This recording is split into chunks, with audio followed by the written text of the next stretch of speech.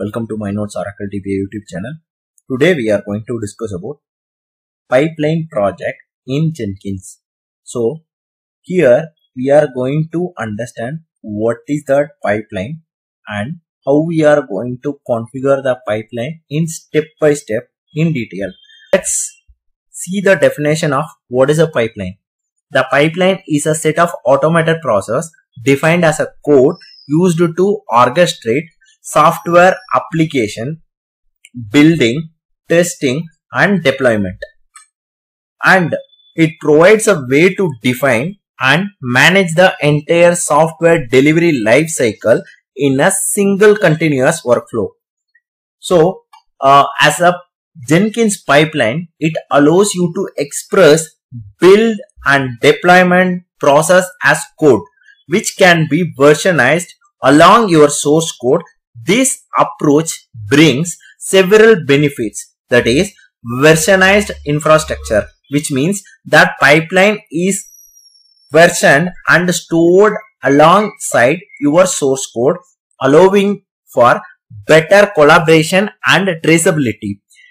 Changes to the pipeline can be reviewed and tracked just like the changes to your source code. Reproducibility. By defining the build and deployment process as code, you ensure that every build and deployment follows the exact same steps, reducing the chances of errors due to manual configuration. The next thing is flexibility. Jenkins pipeline can handle a wide range of scenarios from simple build tasks to complex multiple stage deployments, so you can customize the pipeline to suit your specific needs. Visualization and monitoring. Jenkins pipeline provide visualization of the entire workflow, showing which stages have been completed and which are currently running. This helps in monitoring the progress of your software delivery. Parallel and sequential execution. Pipelines can run stages in parallel or sequentially depending on the requirements of your project. This allows for faster builds and testing. Integration.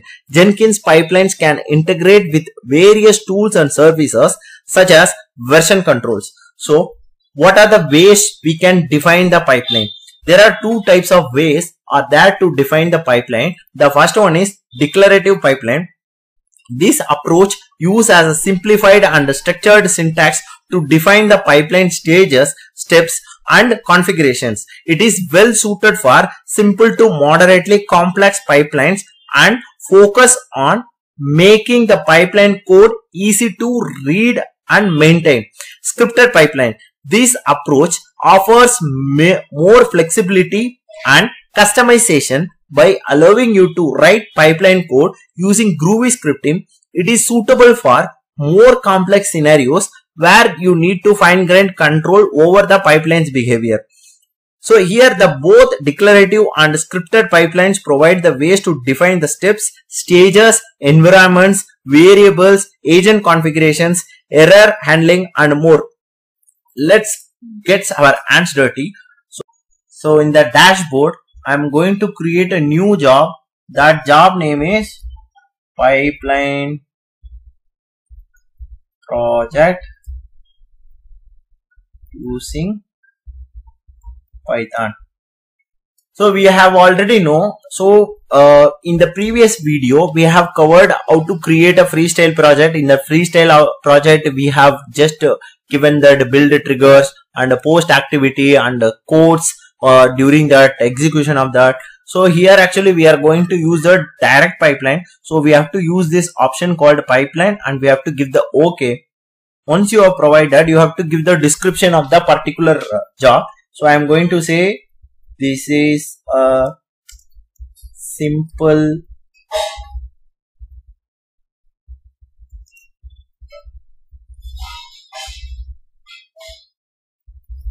pipeline project for demo.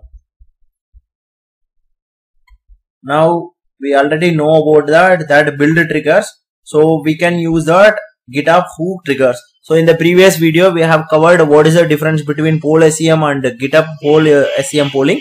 once you scroll down, you could see that there is a two things. One is called pipeline script and another one is SCM. So now we don't know about anything about the pipeline script. So here actually in that script itself, you can see that some of the sample codes as well. So I would take this hello. So in that hello, actually what it will do, so that agent defines, if you have that any specific agent you want to use, you can mention it as like in the curly braces, or else you can just keep it as any. The second thing is that pipeline, as we see as the definition, it will execute like a stages. In that stages is similar like an entire auditorium, that inside that we are going to schedule that like this to this has to be like a particular program. So the first one is like it's by default it's like say hello. So I will just give that apply and I will save this job. I will close this one. So yes, so right now so we are going to use that build now. So the first thing is, whenever you are going to use that pipeline, it requires one successful build. So since we don't have any codes, so I have just executed this script. So once you have see, you can just go back to the console output. So in that console output, you could see like we have just mentioned that source code, like that stage is hello and inside also hello. So it got successfully. Now I will make it as another tab, the same one. I will go back to the configure. So in that configure, I will just modify that stage, that here I would call it as a source. Here I can say this one is like a source demo. So you don't know about it like a much thing about how to write a pipeline and all. So there is a one more thing called pipeline syntax, which makes us very simple to create the codes. Now I want to use that only the script of the git. So I can say that git and I could copy that git repo. So this is my git repo. I will just copy this code and I will go back to here. And I could say that which is the branch of this particular thing. So I will just say as a master, this is my git branch, and the credential is I am going to say like that updated passwords. So I have to provide that proper one. So then I am going to give the generate script. So once you have given this thing, I can see the output of this pipeline script is, so it's going to give the git branch, which is the branch what we have mentioned, that branch, and the credentials which we have saved in that credential. So it's like an encrypted way, and like that URL of that particular git repo. So I have just copied and I will go back to my project. And so right now you got this done, right? And you can just paste after that echo command. You can just provide this one. Now you know very well you are going to clone that particular repo. Okay, so now you want to verify like, yes, I have done the cloning. I want to see scripts are there under this particular thing. So I will go back to here and I will just say this thing as a cell. In that cell script, I will just usually would say cat webscraper.py. So it will automatically create that cell script. So like SH, this is the format. So I am just going to copy and paste over here. Then I will just done the changes over here. Now you can execute this build. So you can just see that console output. You can see that, so that selected git got cloned. Once you clone, you can see that there is a scrapper.py. So whatever that inside we have written that codes that has been displayed here. So that end it got success. Now you can just go back to that configure. So after the configure, now we have successfully added the one stage, right? I am going to add some more stages in the same script. What I will do, I'm not going to do anything additionally. I will just copy these stages. I would say like this is a verify, or we can say like a version.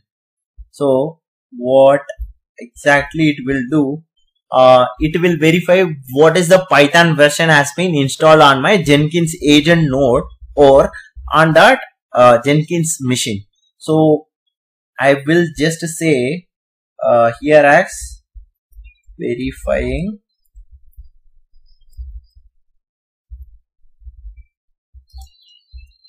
Python version. Now you know already what is the script to verify that Python version. So Python 3 hyphen version. So this is that another stage, right? Now I want to include one more stage along with this. So the next stage I'm going to say this as like build, which means I want to install all the pre-request, which means this particular Python file have some dependency libraries, right? Those libraries I want to install, so that I would call as a echo this is build demo.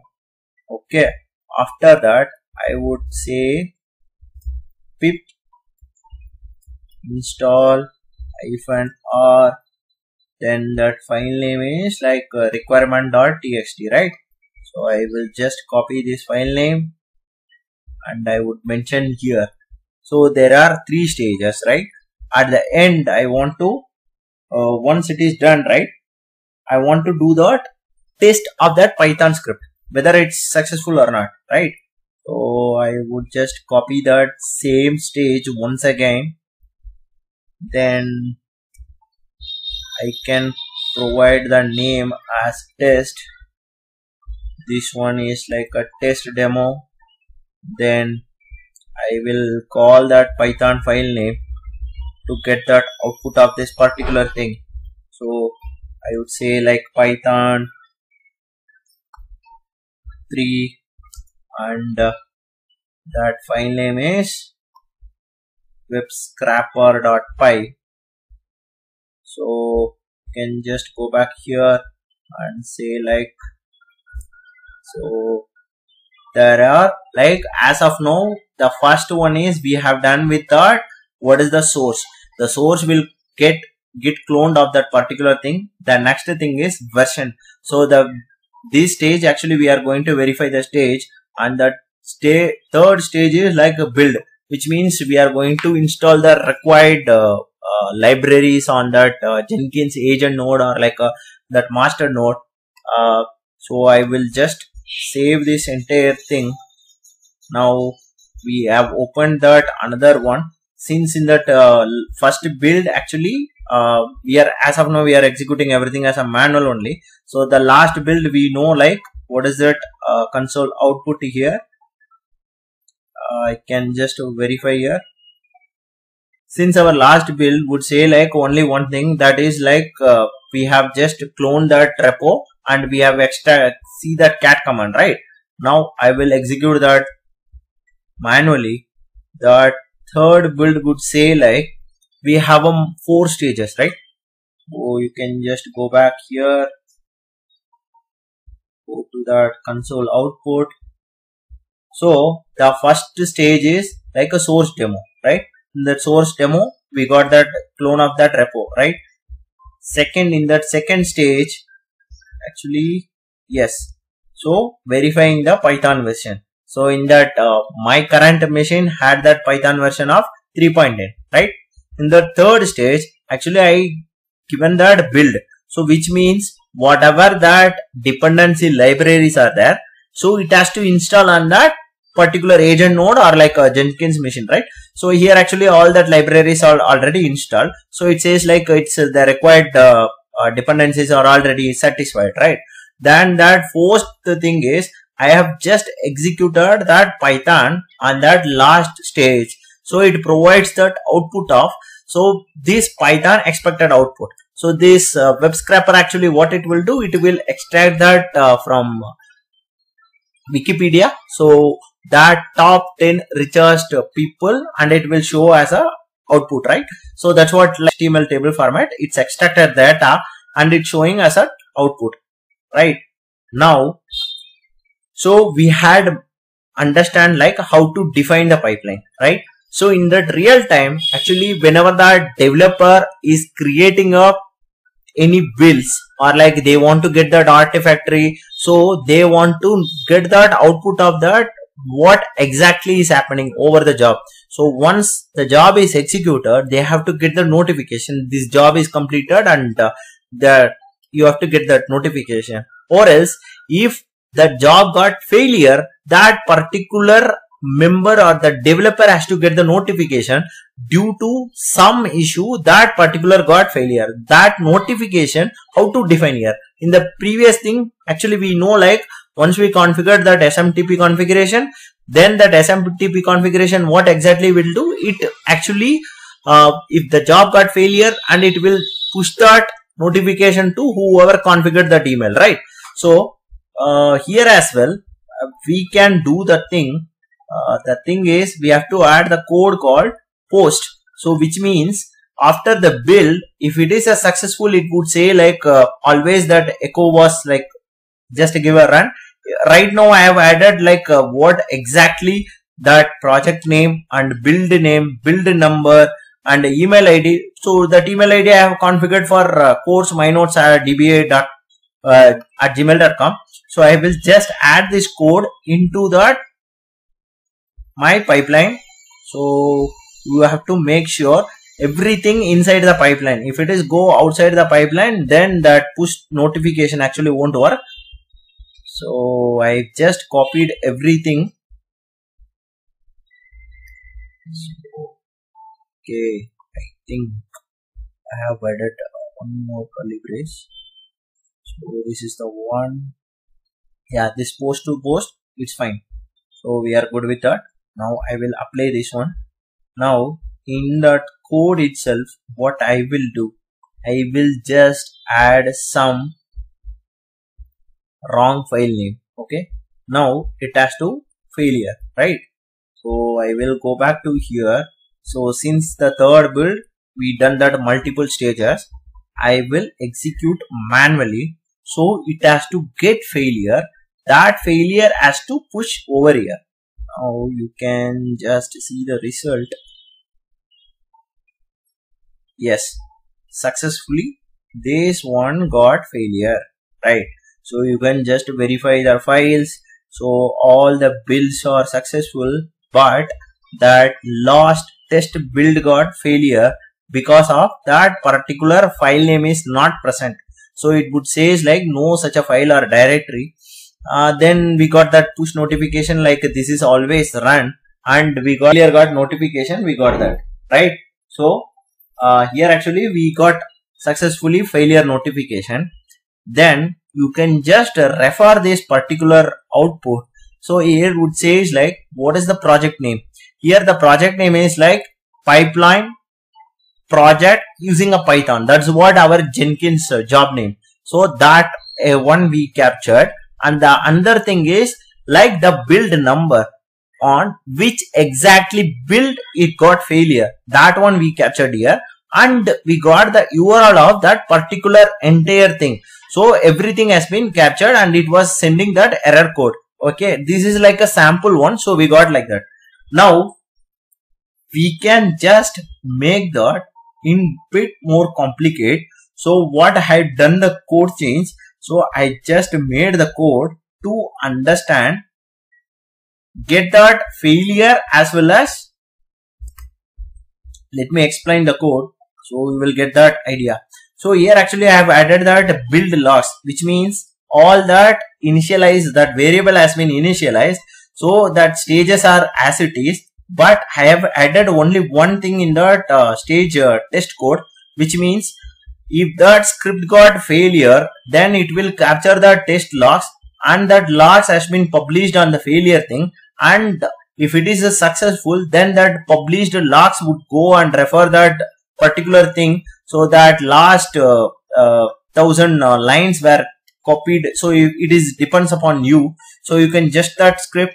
And also I have just made some configuration changes on that success and failure notification email. So here actually what will happen, if it is a success, then that build has been included, and it will say like a subject of email has been success. If it is a failure, then it has been like that is that email of thing is like a failure CI, and it will include that build and thing. So here actually I defined some additional thing like a function to capture that which job and what is the build number, URL, and that build logs and text logs, and what is the subject, and what could be that sent to that notification. Everything has been attached here.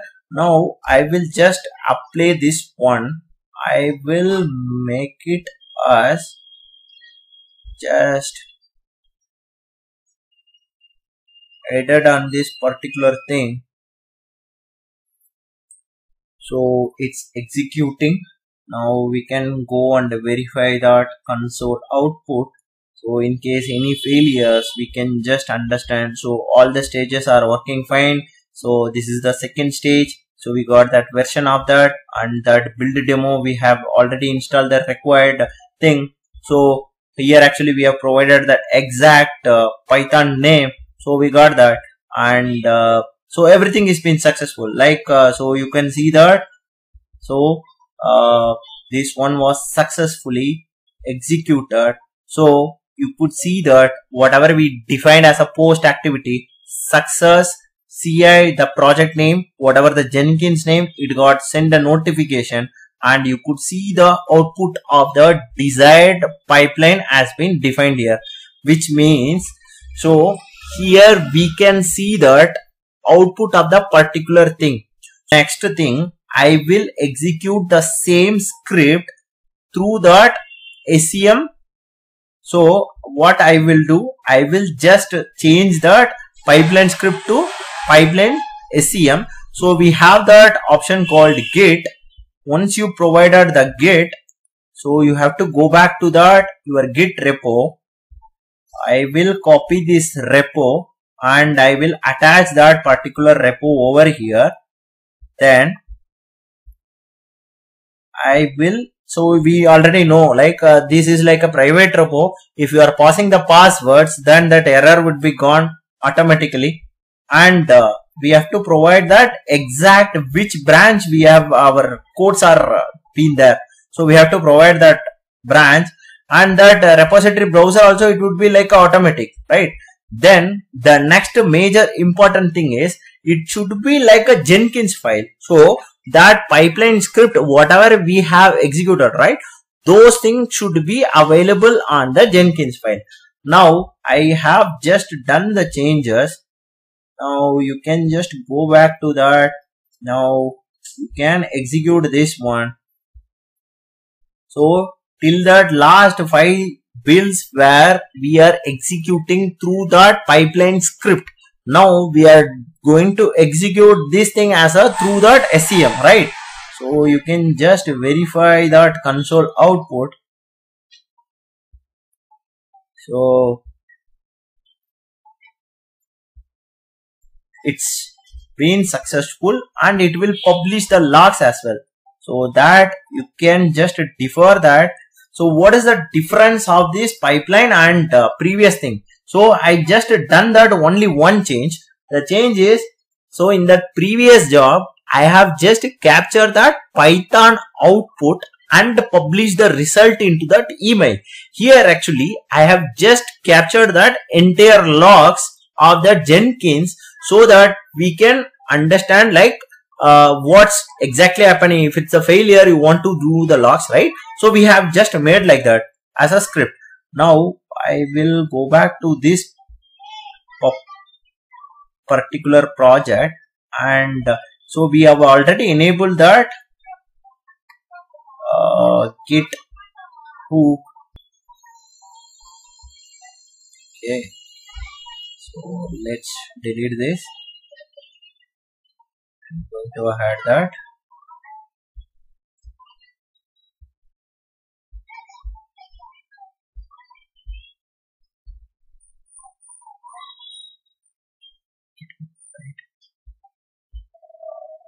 Scan. There is a dashboard. Manage Jenkins. So sometimes if the webhook is not improper, so it will cause that git SAM won't be push that thing. So we are seeing it, right? So I'm just to reconfigure that webhook. So I have to go here like git. So in that git, actually I have to select this one. So we have to add that one.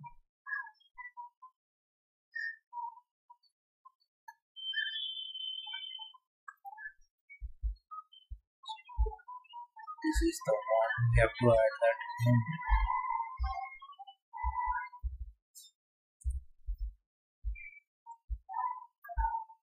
So I have just made that webhook as like push everything, every event, right? So I would give like a no. So you can wait for a few seconds. So once that webhook is available, it would give like a green. I will just refresh. Yes. So the webhook is fine.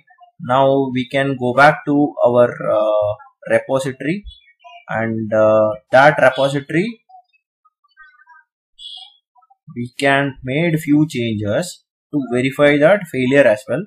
So what we can do, I will just modify this file and I will edit this as request. So I am giving like bug or pipeline. I would say like pipeline. Then I would do that commit. So once you done the commit, you can just see that what was the successful last one was 7, right? See, after that you made the change, like with that commit on that particular repo, it automatically pushed the change, and that you can see that console output as well. Yes, you can just go here and it says like all that bills are fine. Now you can see that the stage would says like the capture of due to that failure. So inside that we got an error, right? Now you can just go back here and see that. So this actually this failure is not sending an email, right? Now I would make actually that code or different. I would copy this code into that Jenkins file. First changes, I would say like request. This is fine, right? We are going to cancel the changes. Fine. So I want to make that. I want to get that output of particular failure as well, right? So I will cancel this one and I will add. So this is like I can say updated Jenkins failure notification.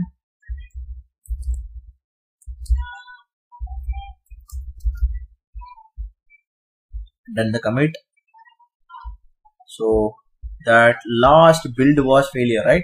Now you can see that there is another build was executing over here, and you can see that, see, like we have enabled that git SAM, right? That git SAM automatically it will, whenever that changes happen on that particular thing, it will just push the changes into our file, right? So all that stages were successful.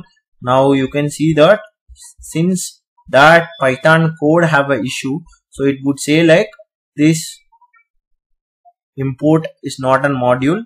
Now it says like failed, right? So you can just go back here. So the failed notification, we got it, right? Like that project build and logs, everything has been captured. Now what I will do, I will just make it as correct one. So not this one. I will go back to my page and I will just modify this code. And bug fixed. I will give that commit name is bug fixed. So in that previous job node as well, you can see one thing. So whenever we are executing manually, so you could say like this was created by like whatever the user, right? So here it would say like a git push by like which git repo, like which exactly that git repo would has been pushed. So it was like automatically git pushed, right? You can just see we done that one more slide change. So that 10th one was going one. So yes, it was a successful one, right? Now you can just see that. So all stages are fine, and this Python file also would publish the report and that capture the logs. So the logs has been captured here, and you could see that entire result at the over end. So in that successfully email, you got that email and you could see that published. So this is how that pipeline project is working. So